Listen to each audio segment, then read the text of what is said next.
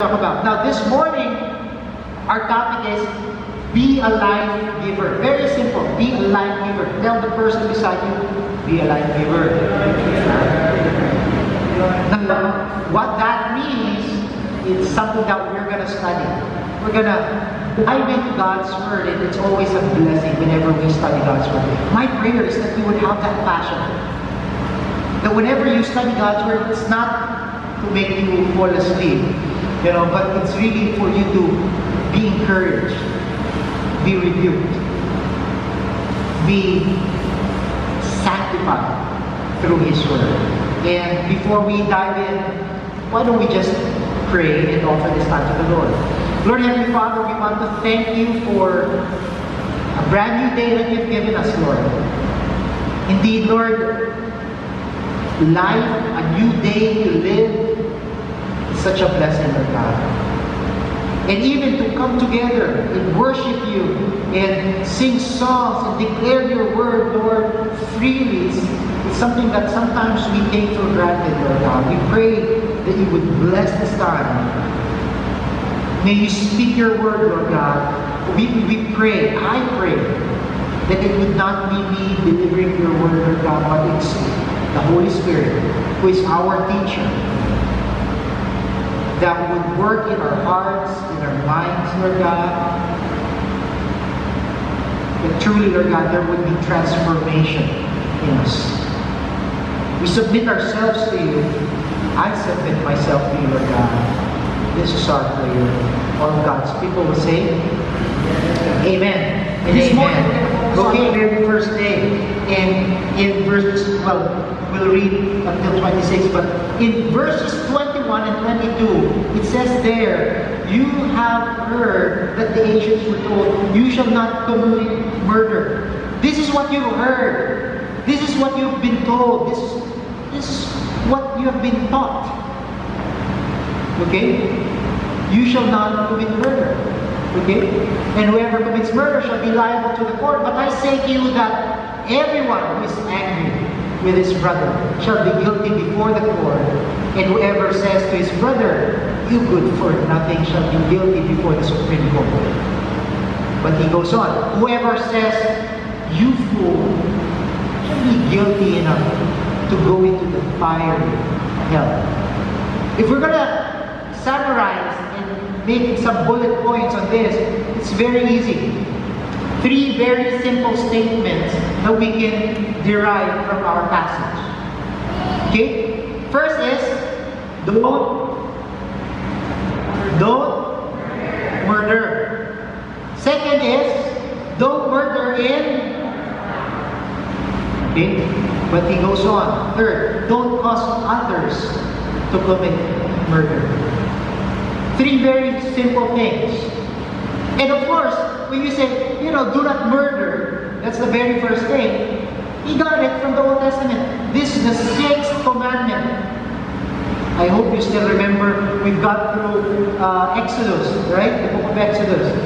And we studied there, it says there, you shall not murder. And this is something that is, very easy for us to understand. Right? Would you agree? Would you agree that, when you go out of this place, you try to preach there outside, and you say, hey, you shall not murder. That's bad. That's sinful. You would agree with me that people will not, come up to you and say, no, I don't believe that. I don't believe that murder is wrong. You won't hear that, most likely, right? Now, if you hear someone who says, oh yeah, I believe you, murder is right, we should kill, we should murder people.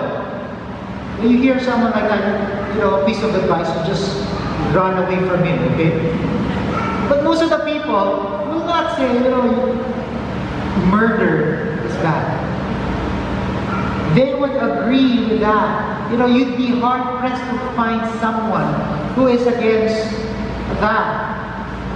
As a matter of fact, this is the simplest way that we can come up with when we say, oh, that's a bad person and I'm a good person. Make sense? We're going to say, oh, when you ask, are you a good person? Yeah, I am. Why? Because I haven't killed anyone. That's normally what people would say. I haven't murdered anyone, so I'm practically good. We try to differentiate good and bad. Now I'd like to question you, ask you, how many of you here have killed, have murdered someone? Meron ba?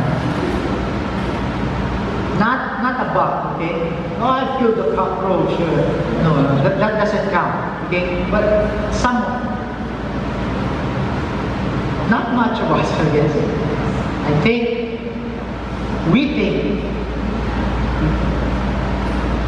We make this as a rule, and this is what we do.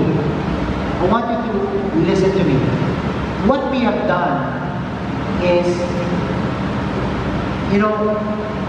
that people, not them, okay, but someone there, okay.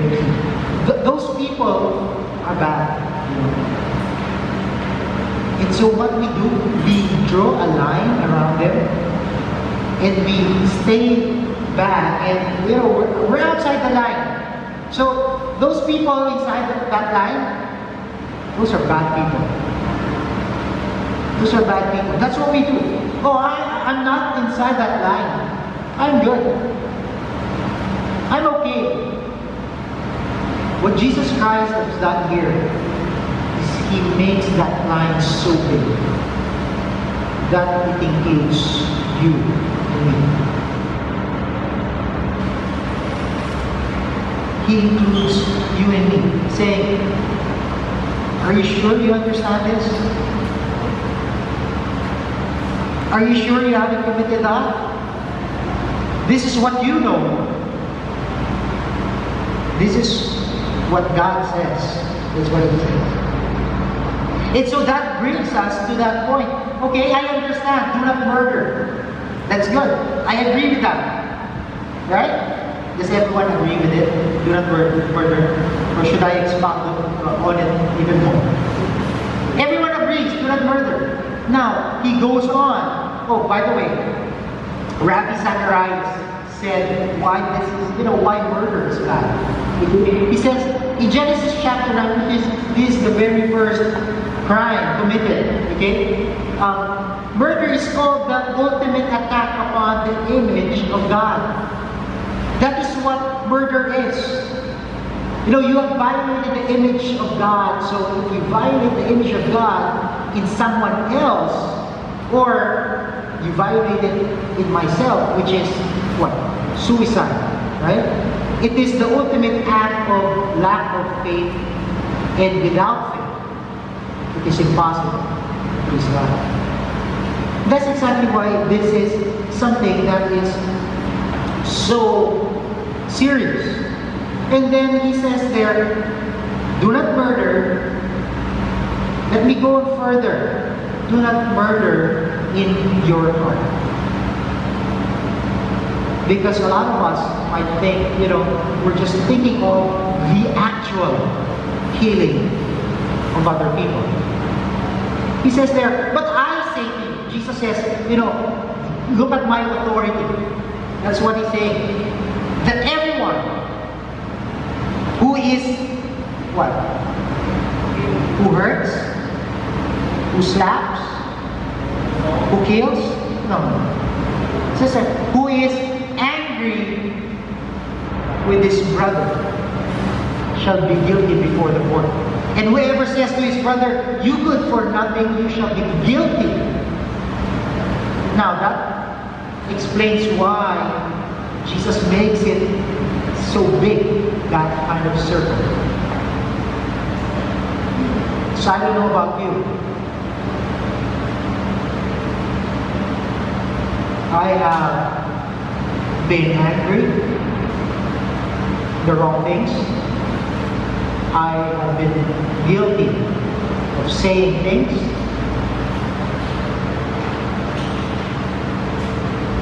And that is a reminder for all of us. That is a reminder. Jesus is saying, you know, when we are angry, when there is contempt towards others, when we regard others as worthless, ay yan, walang kwenta yan. Narinig niyo naman. That is murder in the sight of God. That is murder in the sight of God. That is murder in our hearts. The problem with us is we are so consumed with the outward appearance of how people would view us. We are so enamored with the standards of this world. That's the problem with us. And we think that that standard, okay, we'll put that in a Christian context and that's okay. Jesus Christ is saying, no. That's not the holiness of God. That's not the righteousness of God. That's not the standard in the heart of the law. Why God gave the law. As a matter of fact, let me just, C.S. Lewis mentioned about this is like a sledgehammer, being hit by a sledgehammer in our face. Just for us to be able to understand what, the weight of this.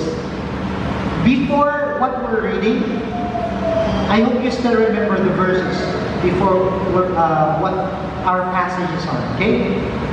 In verses 19 and 20, this is what Jesus Christ said before he mentioned this. He says, therefore, whoever relaxes one of these commandments, whoever downplays these things that I'm going to teach you. That's what he's saying. You're seeing how serious this is before God? He's saying, hey, this is serious. If you think that God, if you are accountable to God, then you have to pay attention to this. That's what he said. Whoever relaxes one of these commandments and teaches others to do the same will be called least in the kingdom of heaven. We cannot say, oh, I'm just hot-tempered. I'm just, nainitin talaga kasi ulo ko eh. Okay lang yun. We try to justify things. Do we? We cannot do that. Here's the thing, if it's serious with God, if God takes it seriously, then you and I, this church, our families, our marriages need to take it seriously as well. If you are a disciple of Jesus Christ, if you're saying you're legit, you have to take it seriously. Why? Because God takes it seriously. We cannot be like the scribes and the Pharisees, just like that. It says there, you will not enter the kingdom of heaven. If there is a crime committed, what normally you'll see a yellow tape in it, right? The scene of the crime. The scene of the crime. And how many of you know scene of the crime? The gas under gas, right? I don't know, do we still have that? Do we still have that right now running? Okay, but what he's saying there is that there is this scene of the crime scene, okay, crime scene where these things happen. Let's bring it closer to us so that we would understand. Because probably sometimes we think, oh, that's for someone else. That's for the person beside me. No. You're included here. The very first place where we see this happening is, how many of you drives?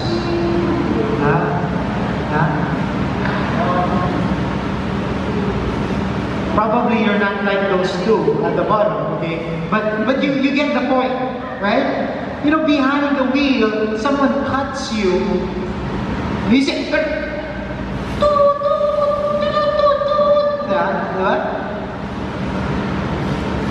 what comes out of our mouth? How do we respond? Do we say, oh, I'm gonna show you how we drive in the Philippines. I'm gonna show you who's the boss here. And then after some time, you still have that anger. You get home, that driver there, if I see him, I memorize his plate number, That's murder. It's a scene of the crime behind the wheels.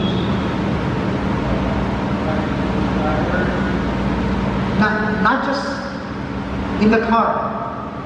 Where else? Let's bring closer to home. Closer to home. Probably your house is something like this. Can I tell you something? Sometimes we have a beautiful place to live, but it's not really a home. Because there's murder happening left and right. Being killed, slaughtered with the way we deal with things. Husband and wife.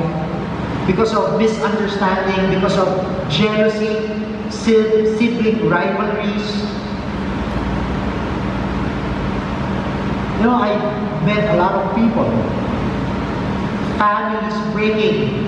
Why? Because of money. Why? Because of, people are trying to, I'm right and you're wrong. What Brother Romeo mentioned, husband and wife, is of jealousy.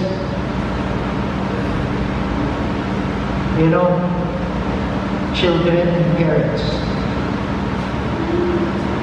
Why? Because they get exasperated. If you are a child, you have that kind of relationship, an ill feeling for your parent. You might not understand it right now, but believe me, they love you.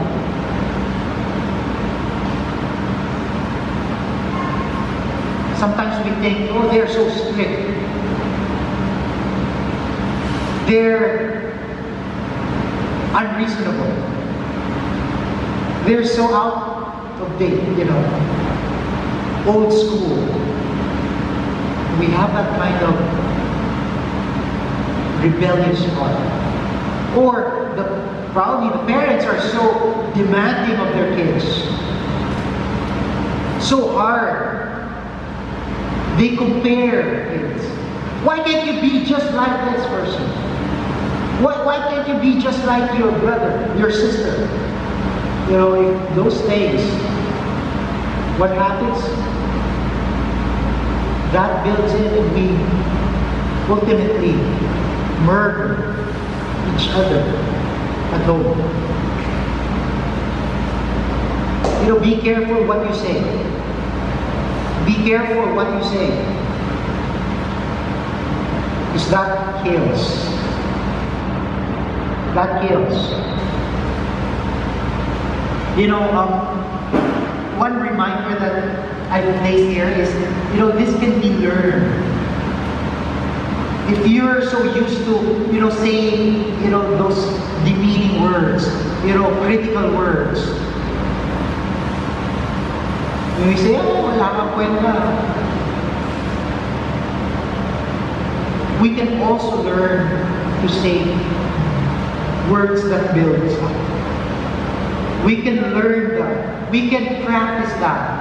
And along the way, that becomes our new nature. Because we already have Christ. We already have the Holy Spirit within you. That you learn how to praise your wife, your husband. Instead of criticizing, it's so unsocial, you know. It's a turtle.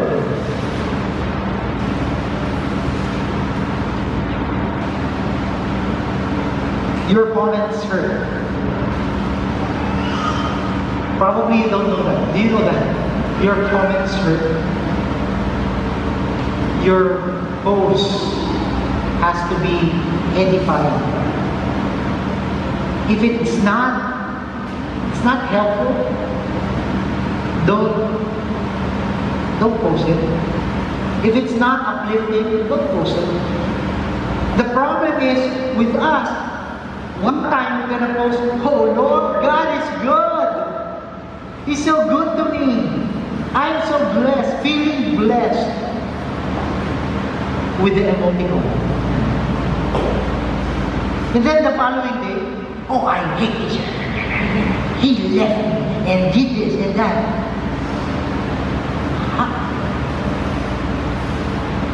What are you thinking of? You know, is that something that would bless other people? Is that something that would bring life? We're talking about be a life giver.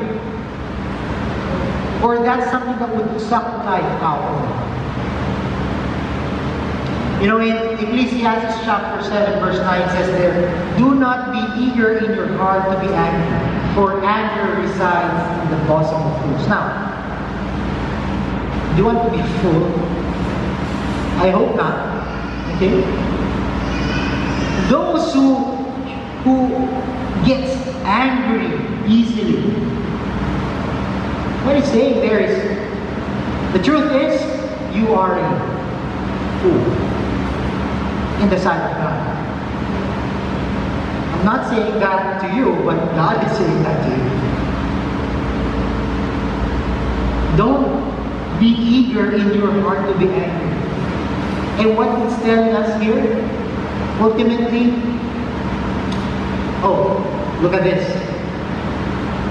What is that? It's a scene of the crime.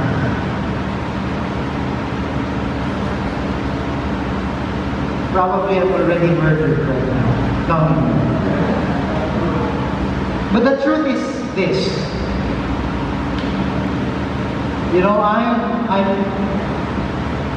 feel bad, you know why? Because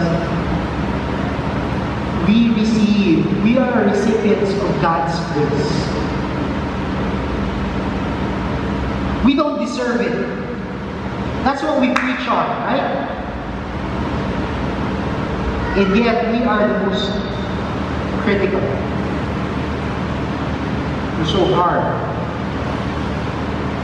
with other people. You just received it like everyone else.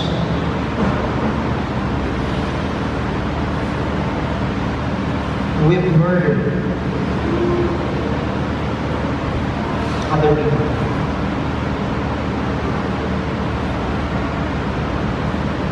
Not a lot of us think about it, but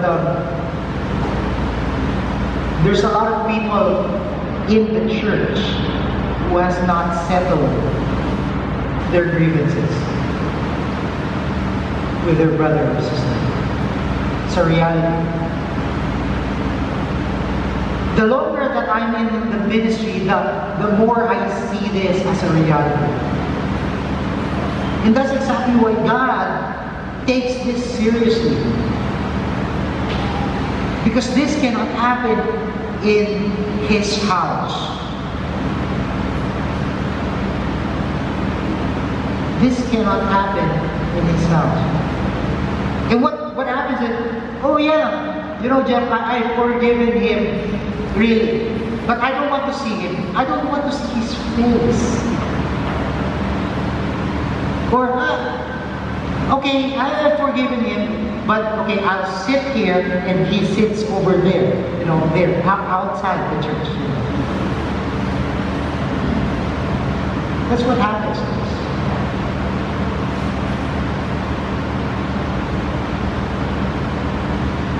This cannot be. If we, the church, the body of Christ, have hate towards another child, then we are first violating the image of God. Hear me out. When you have this grievance or it's an unsettled issue with someone else, you're violating the image of God. We are putting shame in the name of Christ. We're committing murder in our hearts. Are you still with me? This is so unpopular. What we want is, we go to church, we feel good. Brothers and sisters, my role, the role of the preacher is not to entertain us. Our role is to study God's Word faithfully. That's our role. Because only when we study it faithfully, the Holy Spirit transforms us, edifies us, brings us from glory to glory to glory. And ultimately, we get to see, people, when they look at us, they see Christ in us. We shine. We become salt, just as we've studied. It's time for the body of Christ to live out and be life givers than life takers or murderers. In James chapter 1 verses 19 to 20, can we read it all together? 1, 2, 3, go. This my beloved brethren, but everyone must be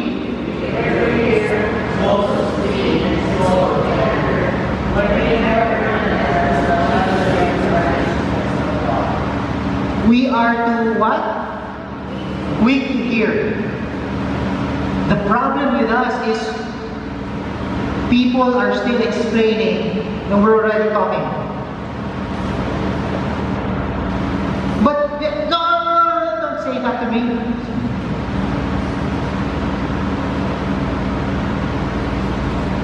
God gave us 2 ears, right? So we can start listening first. Listening more. How many of us needs this? We need this. We need to start to listen more. Quick to hear. Slow to speak. When we say things that are deadly, you cannot take it back. You cannot take it back. The damage has been done. You can apologize. It's good if you apologize, if we ask for forgiveness. But you've already hurt the person. And then it says there in verse 20, the anger of man does not achieve the righteousness of God. Yes, we have been saved, but where's the righteousness of God in our lives? 1 John 3:15, it says that everyone who hates his brother is a murderer. You can't be any clearer than that. And you know that no murderer has eternal life abiding in him. We cannot hate our brother and say we're a follower of Christ. Revelation 21 verse 8 says there, but for the cowardly and unbelieving and abominable, look at these sinners, the types of sinners that we're talking about here. And then you come up with murderers and immoral persons and sorcerers, idolaters and liars. All of them, one category.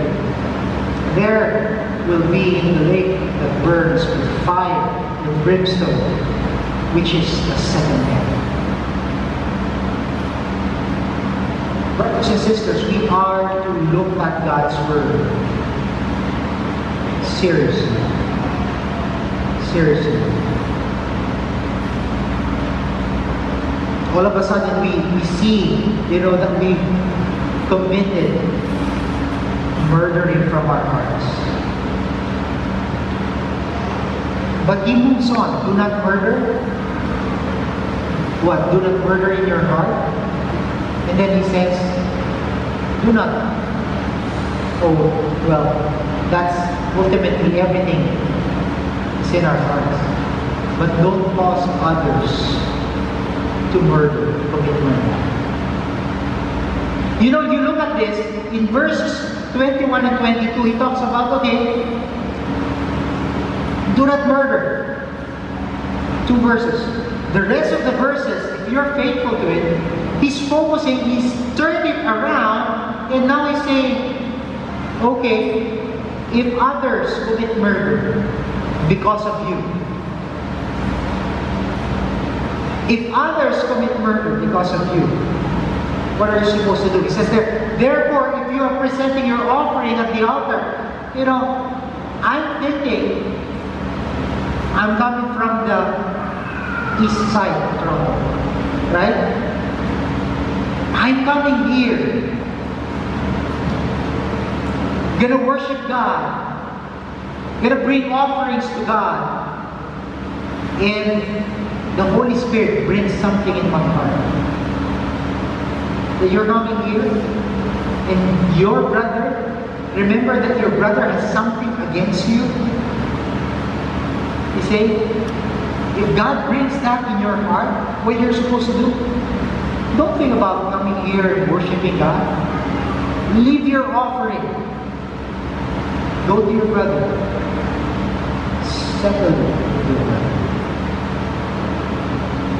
brother. But Lord, I came all the way here. It's so far, and what am I supposed to do?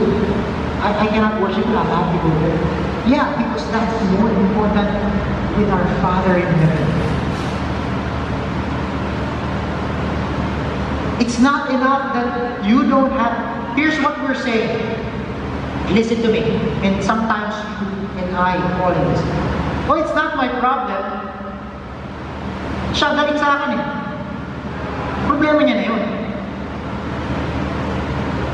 Right? Oh Lord, it's not my problem. He's the one who did this. Or she's the one who said this. It's not my problem now. God says no. It's still your problem. It's still your problem. Brothers and sisters, as I've been contemplating this in my life, I said that I cannot preach this sermon. And this is true to me.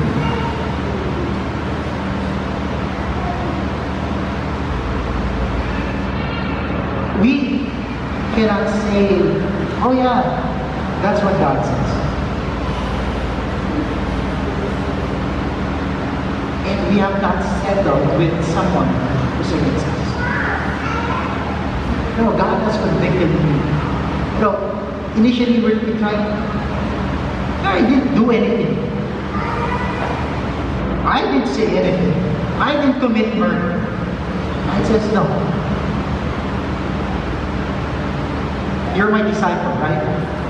Yes, Lord. You're an authentic believer, right? Yes, Lord. Then do what I say. And when God did this to me, I had to reach out to someone who was hurt me and ask for forgiveness. Why? Because we belong to Christ. That's what he says. If they don't accept, they're okay.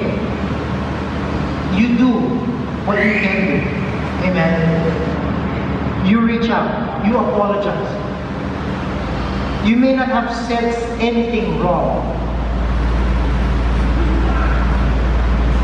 but if you've caused your brother, your sister, to commit murder, we are to respond in this way. Go. Settle it. Why? Because that's more important to me. It says there, make friends quickly.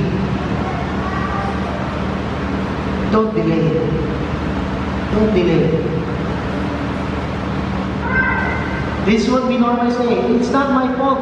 He doesn't like me. You know. We have to stop justifying and start obeying. Amen.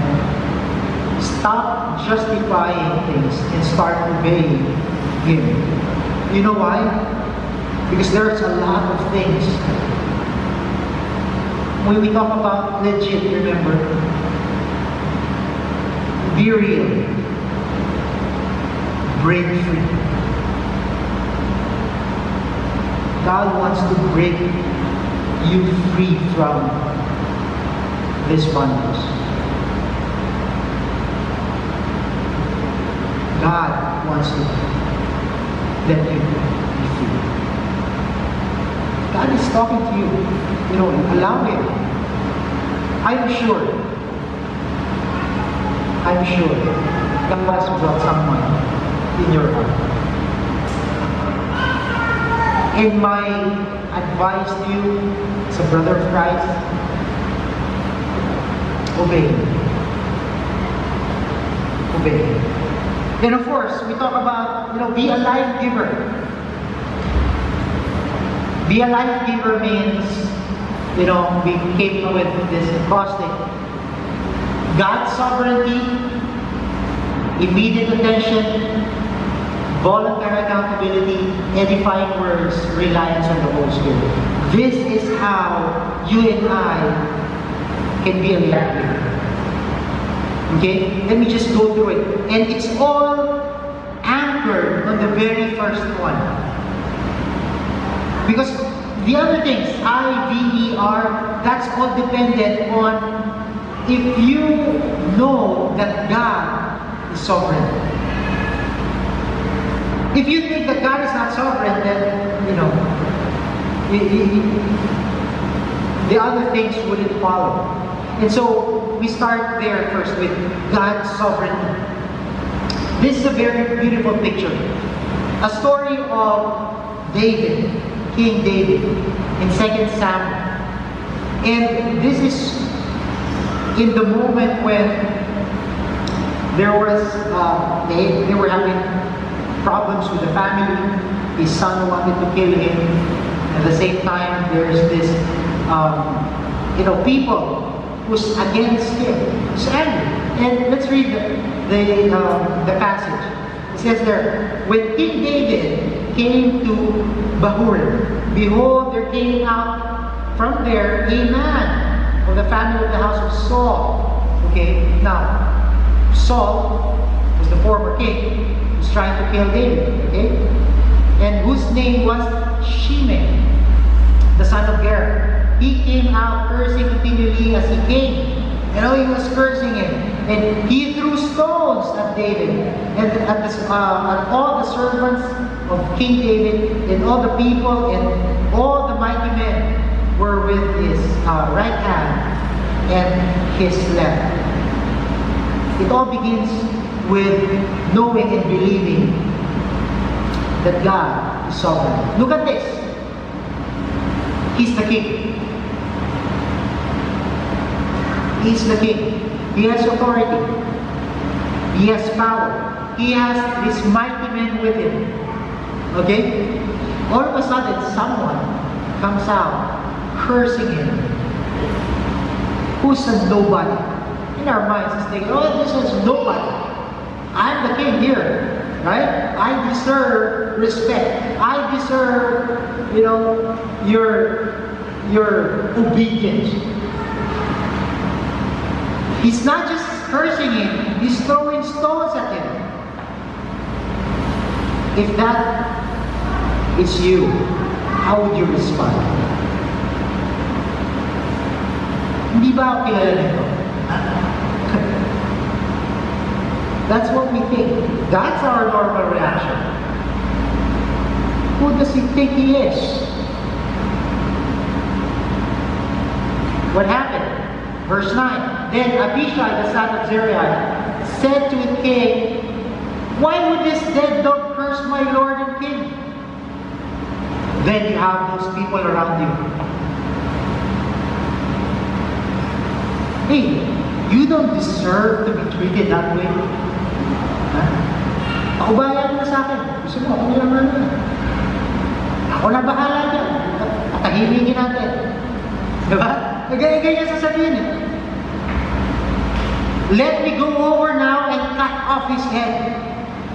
You don't have to do anything. Huh? I'll do it for you. Free of charge. I'll do the demolition job. But the king said, look at the heart of David. What have I to do with you, O son of Zeruiah? If he curses, and if the Lord has told him, curse David, then who shall say, why have you done so? What does he say?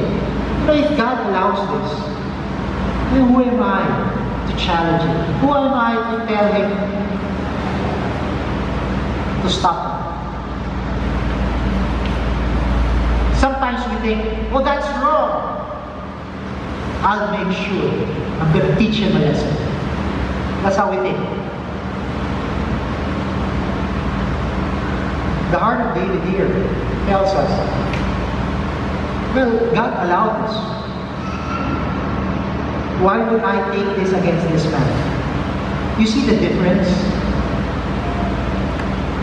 Oh, someone disrespects you. Lord, you know, you're sovereign. Nothing escapes you. You allow things to happen. You are still in control. And brothers and sisters, this is something that is so crucial in our lives. This is one of the things that I'm going to talk about with the singles. You have to understand who God is. Only until we understand that God is sovereign, that God reigns, God sits in the throne, and even whatever happens there, He's not dethroned, He doesn't lose His power, then you start to trust. You start to relax and know that, God is sovereign. It says there, then David said to Abishai and to all his servants, behold, my son who came out from me seeks my life. How much more now does Benjamin? Let him alone. Let him curse, for the Lord has told him. Perhaps the Lord will look on my affliction and return good to me instead of his curse this day. When I see this, I pray that the Lord would allow me to have the kind of heart that David has. That all of us would have that kind of heart towards each other.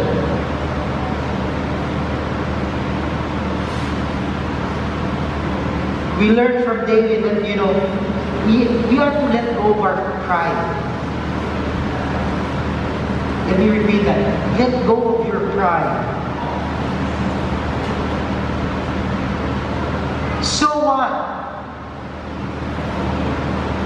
If you get disrespected. So what?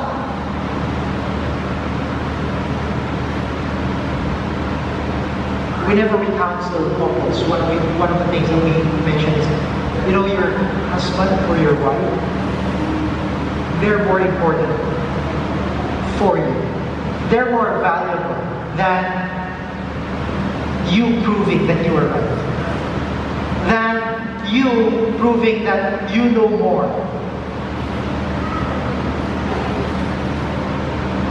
And even with other people. They think wrong things about you. They've been fed with wrong information. That's what they know. So, just like David says there, perhaps the Lord will look on my affliction and return good to me. What's he saying? Okay, he doesn't understand. She doesn't understand. Perhaps the Lord will use this. You know, that's what Romans 8:28 is saying. It's a reality. You know, all things work together for good, for those who love Him, for all, for and we have to understand, we cannot just say those things. We just don't, oh, okay, this is the memory verse. No, you have to live it out. Live it out. God is on the throne no matter what. Amen? No matter what. And this is the foundation of it. Now let's go through it, the other things very quickly. Immediate attention. You know how you can be a life giver to someone else? You have to act on it immediately. Ephesians chapter 4, verse 26 to 27 says, be angry and yet do not sin. Now, the anger here is the righteous anger. This is not the kind of anger that you're against with your brother. Okay? And that's totally different topic altogether. We can preach about that. But it says that, and do not sin. Do not let the sun go down on your anger. Some of us try to let it brew and simmer. We like the aroma. We like, you know, I just want to have this feeling, this anger for some more time. You know, brothers and sisters, deal with it. Don't delay it. Can I tell you something? You may not have the chance to correct and settle things to those people. So as long as it is today, God has given you a day. Do it. Do it. You wouldn't lose anything. As a matter of fact, you gain. When I share this with someone and they actually mended with each other, their relationship got restored. You know, it's not just them who got blessed. I tell you, I was doubly blessed. I was crying. I was just to see how God moves. Now, you wouldn't experience the power of God, how God moves in your life, until you obey. Until you obey. Don't let it simmer. Give immediate attention. God is sovereign. What? The second is immediate attention. Now, of course, that's the check engine. If you see that on your car and you disregard it, most likely, probably that small problem can become bigger. It's the same thing with our lives. There's a reason why God wants us to deal with it quickly. Third is voluntary accountability. You know, brothers and sisters, it says there in Proverbs 15:31, he whose ear listens to life-giving reproof will dwell among the wise. How many of you are in a small group? How many of you have an accountability? It doesn't matter. Sometimes you are in a small group, but you're not accountable to anyone. Even I myself am accountable to your leaders, to the leaders in East, with Pastor Benji. I have to be. Why?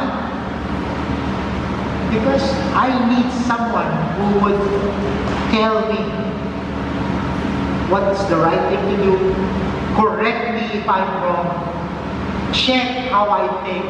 I need that. All of us need that.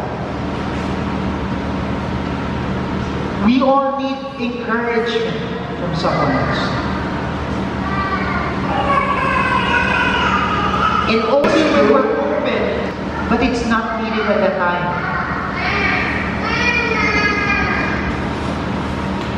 Timing is crucial. Husband and wives know that, right? Timing is crucial. But only such a word that's good, edification according to the need of the moment, so that it's not just the two of you, it's not just, you know, the person that you're talking to, but it will give grace to those who hear. Other people are affected by it. Practice. Practice it. Are you gonna practice it? Good. Tatlo. Are you gonna practice it? Yes. By God's grace, we are to practice it. If it's serious with God, it has to be serious with us. Words can destroy, but it can also build people up. So rather, instead of being a murderer, be a life giver. Question for us. When was the last time you've encouraged others? If you cannot remember, baka matagal na yun.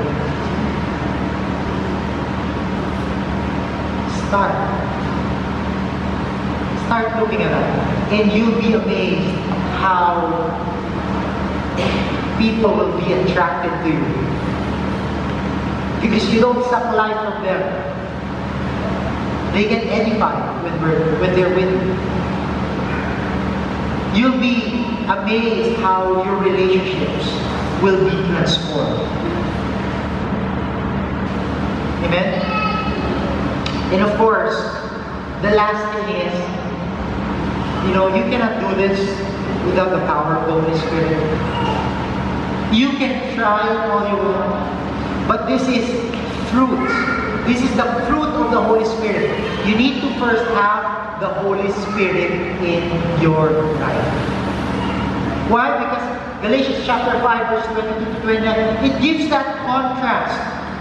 If you have the Holy Spirit, this is the fruit. If you don't have the Holy Spirit, this is the fruit of the flesh. He's saying here, you know what you have? You have love. You have love? Do you have joy? Do you have peace, patience, kindness, goodness, faithfulness, gentleness, self-control? Now those who belong to Christ Jesus have crucified the flesh with its passions and desires. If we live by the Spirit, let us also walk by the Spirit. Let us not, this is the contrast of it. Are you boastful? Challenging one another? Envying one another? You know, in Him, you also, after listening to the message of the truth, the gospel of your salvation, it starts if you get saved. You have the Holy Spirit at the time when you get saved. After listening to the truth, the gospel of your salvation, having also believed, you were sealed with Him. The Holy Spirit sealed you. It's like a stamp. This belongs to me. This is my child. If you have that stamp, if you are sealed, you have the Holy Spirit. And don't justify things. Oh, I'm just human. No. You have the Holy Spirit. Left in ourselves, we cannot do it. But if you have the Holy Spirit, then that is the fruit of it. We're going to see that come in our lives.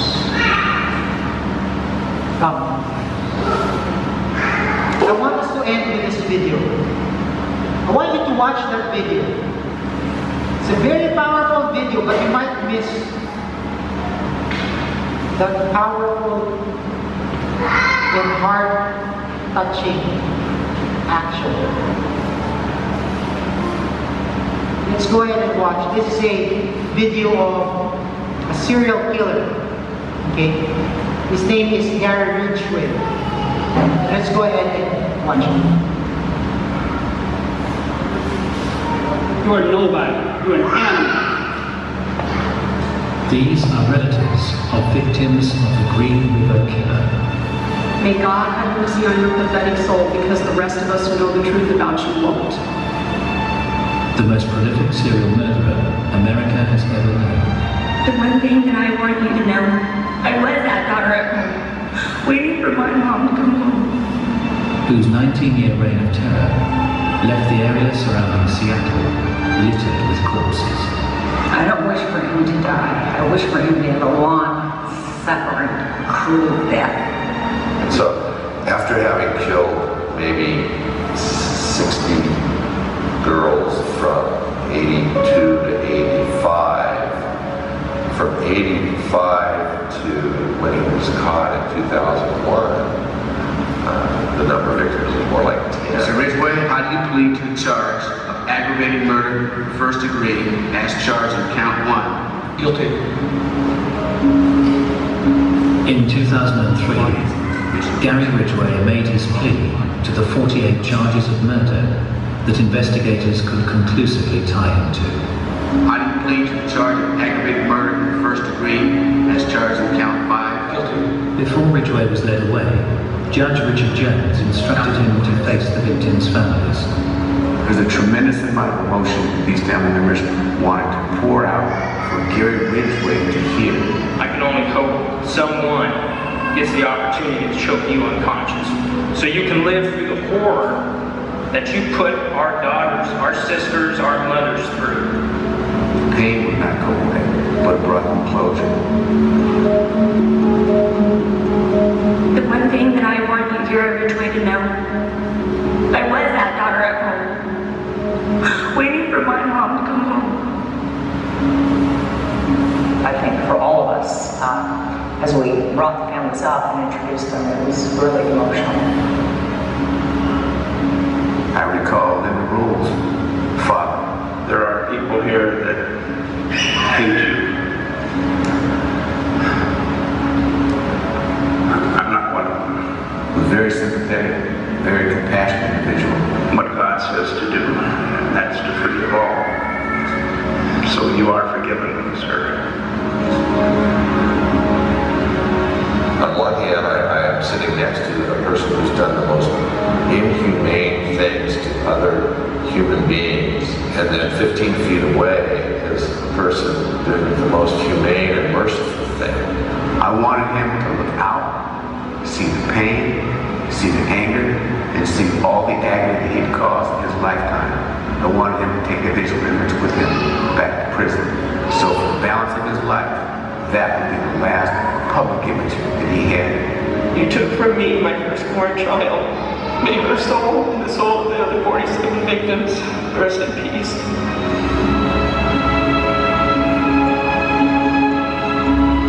There are people here that hate you. I'm not one of them. What God says to do, and that's to forgive all. So you are forgiven, sir.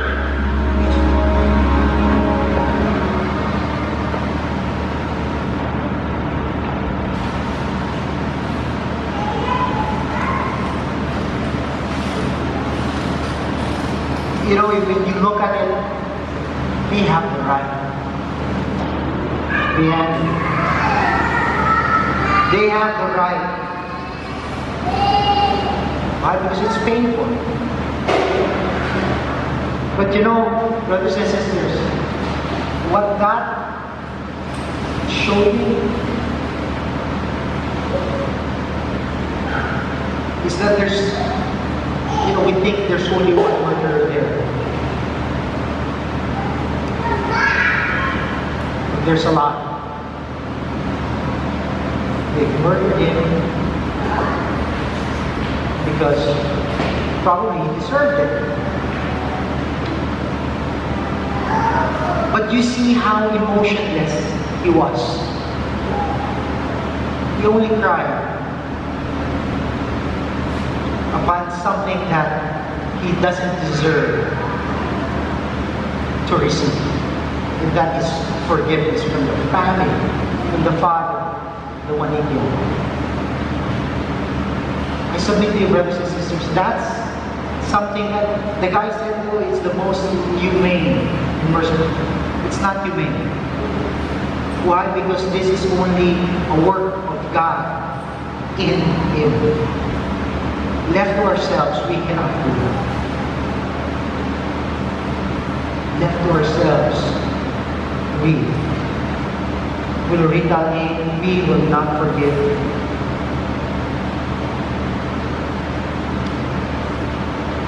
Ephesians chapter 4 verse 32 says, be kind to one another,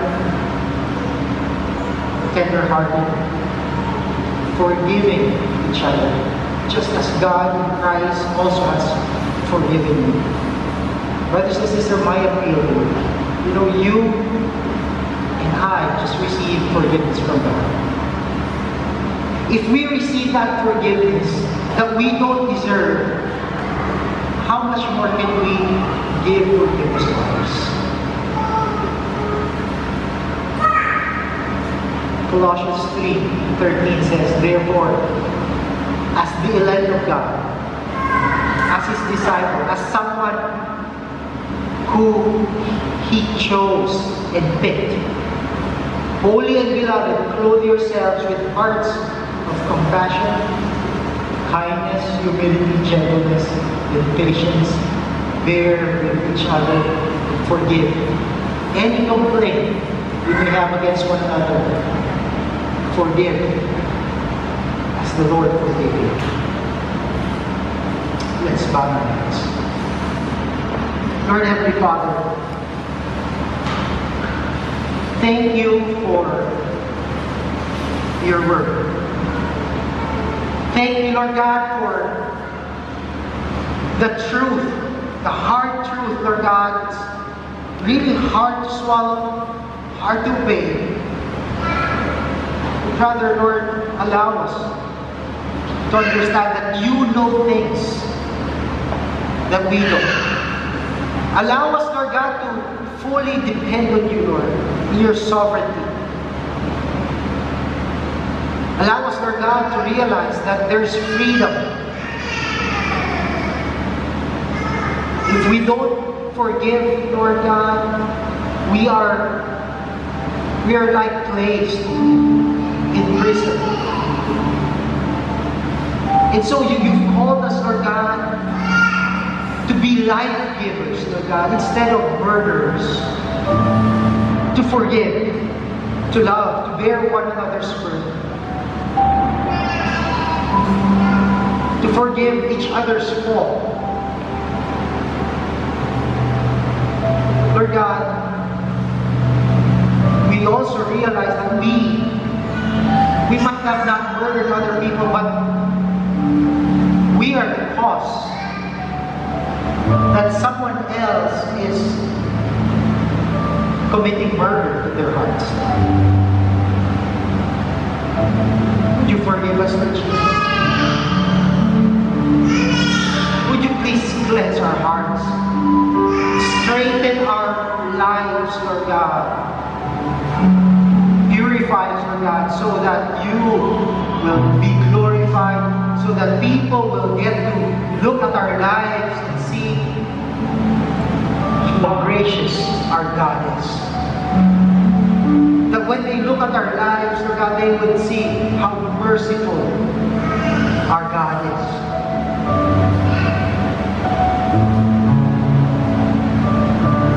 Lord, help us not to fight against your Holy Spirit, not to grieve your Holy Spirit, but rather submit, Lord.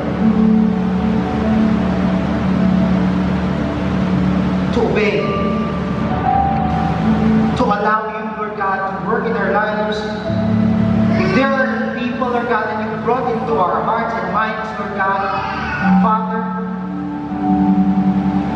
allow us, Lord God, to settle in with it. Remove our pride, because we realize, Lord God, that our relationship with you is far more valuable than what other people think. Our relationship with you is our priority. Our relationship with you, Lord God, is paramount in our lives, Lord God. Would you help us live it out, Lord God, from this moment onwards, with the power of your Holy Spirit. We thank you as we pray in Jesus' name. Amen and amen.